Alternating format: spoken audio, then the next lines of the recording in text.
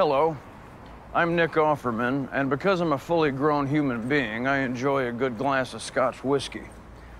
Join me today as we delve into the rich, sweet, spicy, full-bodied history of the Oban distillery. Since 1794, Oban has been making their 14-year-old Scotch whiskey the same way in the same place. Because the process was perfected long ago, only 7 employees are needed to make the product. Let's meet them. My name's Sean. I've been working at Oban for 15 years. I taste the quality of the spirit, make sure it's not too strong or too weak. I also make sure the break room is stocked with haggis and clouty dumpling. My name's Neil, 26 years old, just started here. Every man in my family has been working here at Oban. Proud to say, going back 140 years. That's my great-grandfather, Duncan. He was quite the prankster, they say. You could just tell by looking at him. What a loon. There he is with his son, my father, Adam. 2 very different personalities.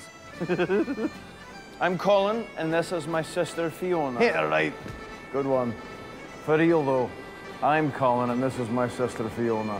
We both work here at Oban. We pump the wash back over to the still house. We're also co-captains of the Oban Ping Pong Club. 3 serving 5. They're quite good. My name is Ian. I've been working at Oban for 58 years. I'm the executive time counter. Basically, I count the time. Make sure each batch is aged the proper number of years. That's years and years of waiting. I get a lot of reading done. All right, Ian, I'll be taking this one now. Whoa, keep your trousers on. Sorry. Wait. Okay, it's ready. Fair enough. Me name Reverend. Also the master of communication. That's enough. Alistair. Been working here for 56 years. I oversee the whole process. This is how we used to do things back when it all started. Quite primitive. Of course, we've made significant updates since then. This is how the process looks now. Aye, technology's really changed the game around here. Oban Scotch whiskey.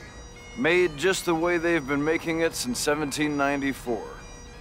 By the 7 most gorgeous human beings on the planet.